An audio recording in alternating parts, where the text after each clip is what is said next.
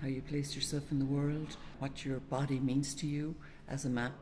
There's so many different windows into the understanding of what mapping is.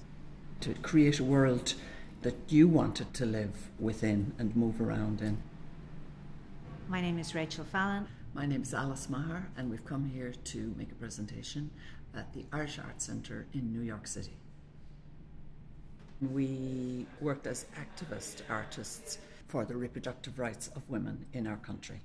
The kind of solidarity and collective experience that was working as activists together led to our next project, which was called the Magdalene series. We realised that Mary Magdalene was something that had been created in order to incarcerate or enclose women in that way. Mary Magdalene as a historic figure, as a figure of myth and as a Christian saint as well. This idea of this woman penitent, and it's the kind of figure, a female figure that had been co-opted to kind of control really the lives of women.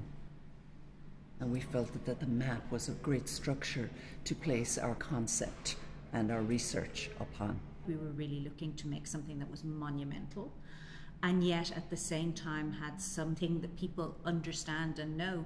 And mapping is something that we all use in our daily lives.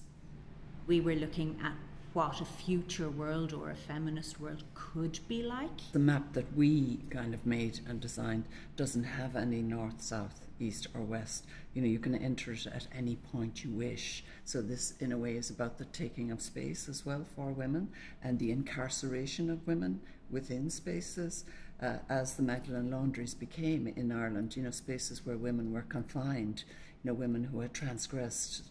And traditionally maps were made in cloth. Yeah. You would take your map to your parley and you would lay it out for people to actually understand the battles you had lost and won. So that was very interesting as well, that you could have something that would depict things like the referendum that we had to repeal the Eighth Amendment that we had won. Yeah. But it was also important to actually lay down the things that had happened in the past, be it the mother and baby homes, or the various laws like the Act of the Livestock of the Curragh Act or the Dance Halls Acts. So we wanted those not to be erased from the history. We went and made up our own constellations in the sky to memorialise people like those women, you know, who had been incarcerated. So it's like memorialising and celebrating in certain ways things that have been hidden or forgotten.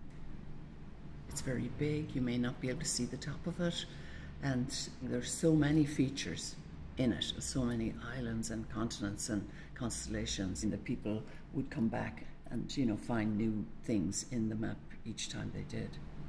And this is a work that's created to be circumnavigated. You approach it from the obverse, which is also a work in itself. So it is a sculptural piece. It's not a large textile wall hanging. Yeah. And that was really, really important, that it's an experience. And we wanted also to make something beautiful, you know, because we were dealing with things that are intrinsically difficult, you know, and hard to remember and hard to bring up from our own history. But you know, to bring a kind of beauty into it and to use beautiful materials and embroidery and brocade and, you know, all those things that allow people to stand with and to be with terrible truths